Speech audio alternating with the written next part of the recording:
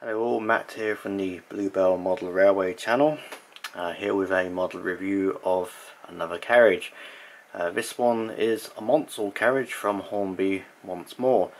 Got a few of these now, some in lined and unfortunately this one unlined.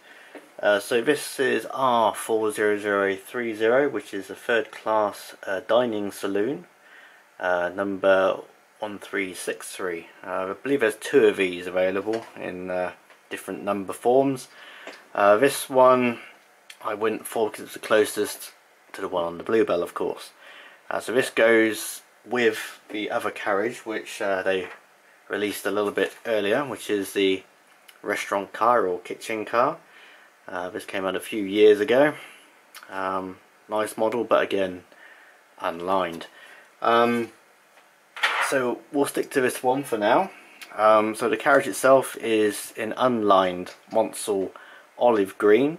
So this is possibly depicting through the war years onwards, when the lining was removed and possibly maintenance wasn't or painting wasn't a priority. So just plain olive green. It is incredibly bare looking at it. Certainly missing the lining on this. Certainly could have done with some. Lining is available from Fox, so you know what I'll be up to in the next couple of weeks. The print on the carriage doors and on the side of the carriage itself is quite nice and neat and neatly applied. Got a nice detail on the side where the sheets have been put together. The glazing is flush, nice and flush, with some vents on the top. The actual grab handles on the door are separately fitted, which is nice. Sprung buffers of course on these models, and your standard NEM pocket underneath. Detail underneath is standard Maunsell affair, so you got your cam NEM pocket, you got your metal wheels, step boards, etc. Battery boxes, vacuum actuators and dyno. All nice, and detail on the roof, a few vents, torpedo vents, nothing too exciting on there, grey roof. Again, Hornby, as I say, I messaged them about lack of lining and they said it's a later version, even though on the original press release these were supposed to be lined. So obviously they changed their minds on that as well. The reason I'm making a big point about the lining or lack of it is because mainly the rest of the Maunsells they released a lot earlier, say about 2010 or a bit earlier, around that time, are all lined. So they're early 30s. So that's a bit of a shame they won't actually go together or match. It's a nice carriage, but it could have been nicer, especially for the price these days. They're about £55–60. Picked this one up from Derails, got here very quickly, so thanks to them. But also what's interesting about this carriage, for example, is the pack that comes with it. So in here we have closer couplings, as well as some destination boards which are blank, so you can put your own destinations on there, but an introduction of a different or new coupling. So as you can see, these are alternative couplings if preferred. I use KDs, so I won't be using any of these. KD19s on these if you are using KDs. But it's these what caught my attention. So you can see here they look like vacuum pipes, NEM vacuum pipes, but they're also magnetic. So this is a first for Hornby. Actually look quite nice. So if you're wanting to uncouple, it's a pull apart kind of thing. You got the old standard type which seems to droop quite a lot. I had these originally on the first set I had. So these are the closer clipped together couplings, which I don't particularly like, to be quite frank with you.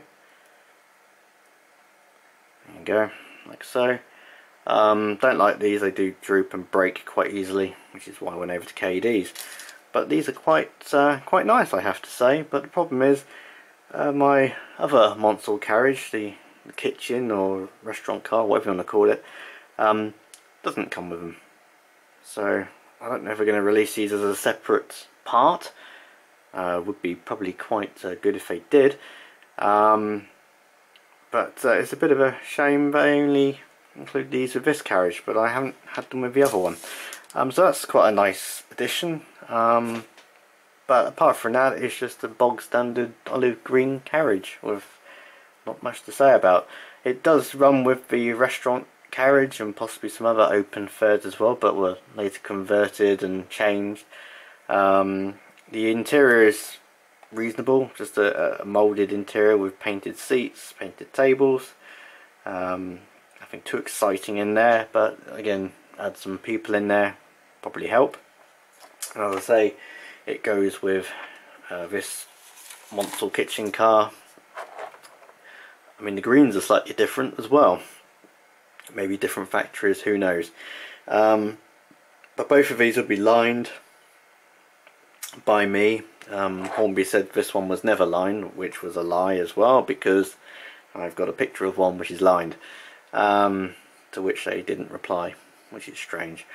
Maybe they've been proven wrong. But again, mid 30s to 40s, no lining. Nice detail on the roof, vents, etc. Water tank there. Don't quite know what happened to the detail pack with this one. It's probably floating around somewhere. But nice table lamps in there. Shame they're not lit, but there you go. But overall, okay. But for the price, everybody wants more for their money these days, and the problem is, you know, we're spending 50-60 pounds on these carriages now, and this is what we're getting. They're okay, but they're lacking. Nice carriages, but could be more. Bit of a shame. Big shout out to Derails, so thanks to that, and thanks to them for shipping so quickly. And hopefully we'll catch up with you in a little bit more of a detailed carriage review in the not too near future, or some other locomotive I've purchased and forgotten about. Anyway, take care everyone, and see you in the next one. Thought I'd add this on the end, as I only have one pair of these couplings with the open dining saloon. You can see the magnetic couplings on here, and they're a nice close couple, bit of separation but not too much. Again, it's the sagging of the not the pocket necessarily. They seem to retort the pockets on these, are a bit tighter. Certainly one hell of a job to try and get the NEM tension lock out.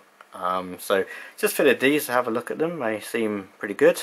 Don't dangle too low, and reasonably firm, and as you can see, it's quite a fair bit of effort to get them apart. So yeah, not too bad. We seem to be heading towards magnetic couplings these days, which I will say is good for a fixed set of carriages, but not so much sort of freight and things like that, because you may want to shunt them or uncouple them automatically, which I find KDs are a much better and stronger fits, because they don't seem to break away.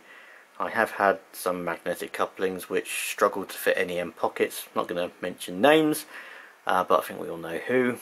And also they break quite easily, magnets fall out, and also as I say, the downside of it for me is you can't uncouple them unless you're the hand of God. So I think for carriage sets, great, but for freights and wagons or goods or whatever, probably needs something that you can easily uncouple without the hand of God or anything like that. Anyway, hope you enjoyed this review. Just thought I'd add this on the end, and see you in the next one.